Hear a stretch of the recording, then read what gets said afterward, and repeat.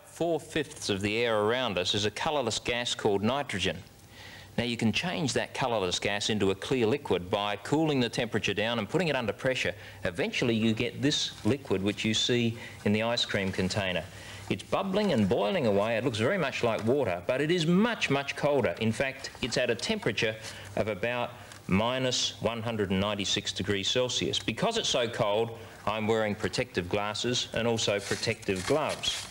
Let's see how cold it is. You know that an ordinary rubber ball bounces quite well, particularly on a hard surface such as a brick. What happens to an identical rubber ball which has been in the liquid nitrogen for about 2 to 3 minutes?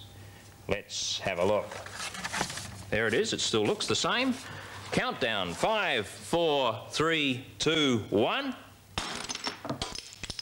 And it breaks, sounding for all the world like a glass light bulb.